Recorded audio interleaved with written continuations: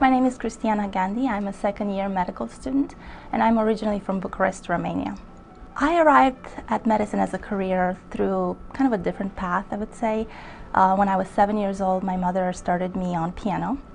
So I actually ended up taking piano pretty far through college, and after that I was accepted into a graduate program at the University of Maryland, and I obtained a degree a master's degree in piano, and then I followed that with a doctorate degree in piano. So for a longer part of my life, I thought that I would continue with my career in piano.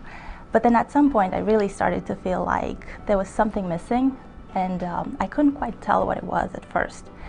And what happened, one time my grandmother got sick, and I knew she had been sick for a long time, and she was back in Romania, which is where I'm from. And I started thinking that I wanted to just feel closer to her and think about some memories that we had together. And she always loved to hear me play piano.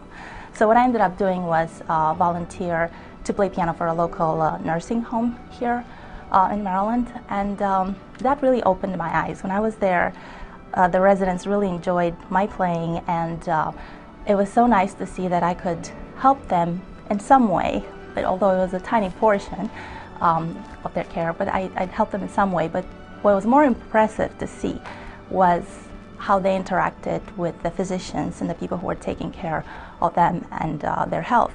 And that was really eye-opening, just watching the physicians and the kind of impact that they have in the lives of their patients. And that's when I realized that that was what was missing in my life. That's what I wanted. I wanted to serve others. I wanted to help others, and I wanted to do more than just entertain with piano, although that was great and that was really nice. I just wanted to have a greater impact, and I felt that I could really serve others through medicine.